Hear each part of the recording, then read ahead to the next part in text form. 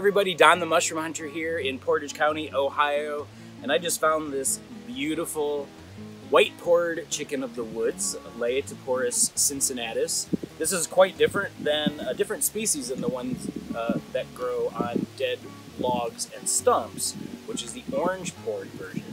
But this is growing out of buried tree roots, so you can't really see any logs or stumps here. There's a tree here. It could be this tree root, a root of this tree. It could be a root of another tree. This is in prime condition. I can just tell by not only the size, but kind of how soft and tender the edges feel. So I'm gonna take this out of here. And again, you can see that the underside is completely white.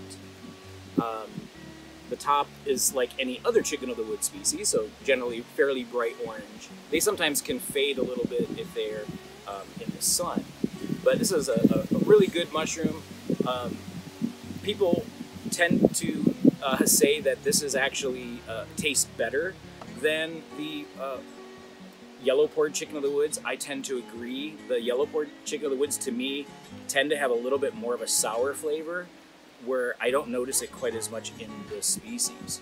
But anyway, I think a lot of people seem to think that chicken of the woods only grows in fall, and yes, it's more prevalent in fall, but you can find pretty much all of the species nearly year-round. Again, this is the second day of summer now, so it's not uncommon to find these growing through summer and spring as well as fall. So anyway, get out there and get looking for some stuff. We've had a lot of rain up here in Northeast Ohio in the last couple of days, so mushrooming should be really on point here in the next week or two. So get out and find some delicious wild mushrooms. Happy hunting.